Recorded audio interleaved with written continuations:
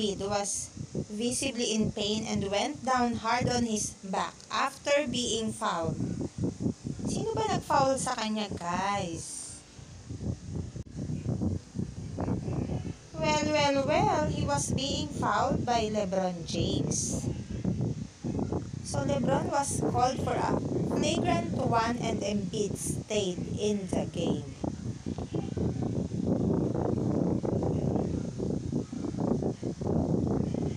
Who is Joel Embiid? Well, Joel Hans Embiid is a Cameroonian professional basketball player for the Philadelphia 76ers of the NBA.